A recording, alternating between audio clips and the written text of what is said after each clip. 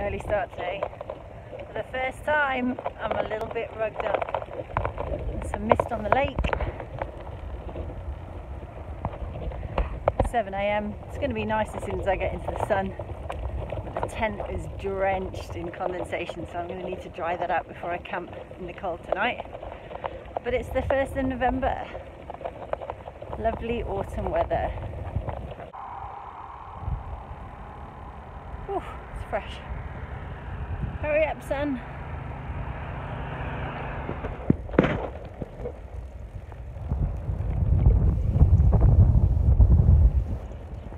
Last bit of easy going for a wee while.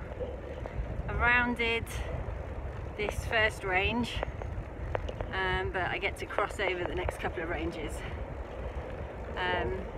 Got news this morning about the lockdowns in the UK, so feeling strange emotions, like feel obviously melancholy and empathy for the people that are about to go into lockdown, and France and Germany and everywhere, and at the same time just really super grateful that I get to be out and about while I can. That might change, but the scenery is so glorious.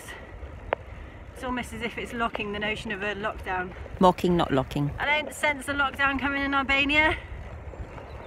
Probably said that in Germany.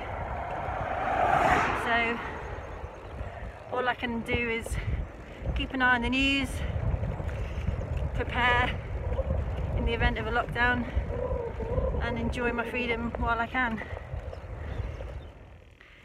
The bitumen has run out here, about a kilometre out of Balaban. So Assume Canyon is 20 kilometres away of unsealed road. 700 metres up, 600 metres down, altitude, steeper on the climb side. It's 12:30, so I've got 4 and a bit hours of light.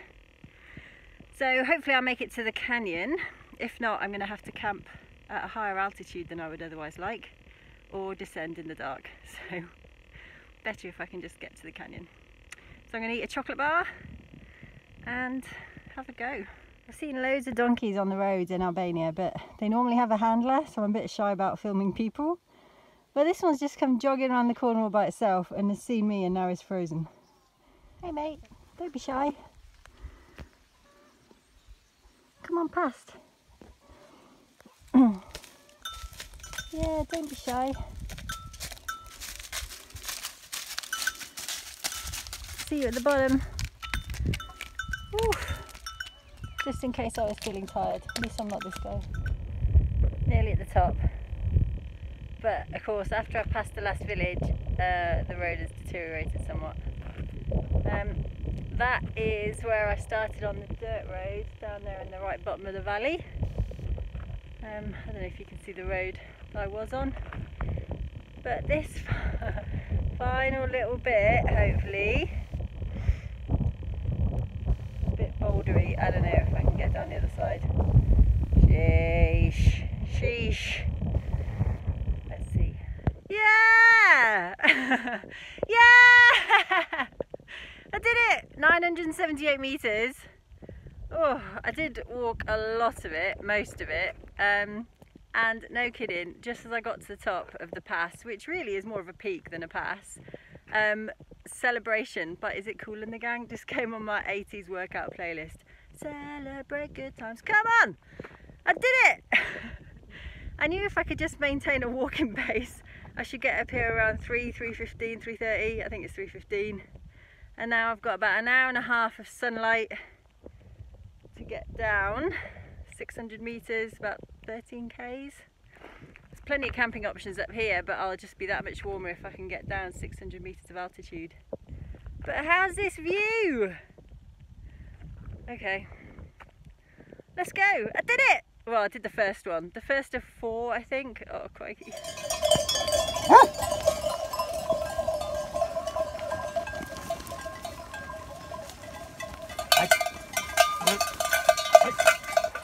Well, I made it to the bottom of the canyon, but it's totally dark. I'm covered in mud. My feet are wet, my shoes are soaking. Tent is dripping because I never aired it.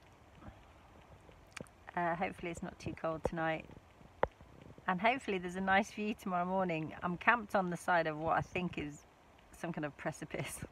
So I've lined all my bags at that side. The tent sort of bends that, tilting that way a little bit. So I've lined them all at there to try and stop me rolling out of bed, but also help me to remember not to get out that side of the tent and fall off the cliff in the night when I go for a wee. Too much in one day. I need to take it easier tomorrow. Night night.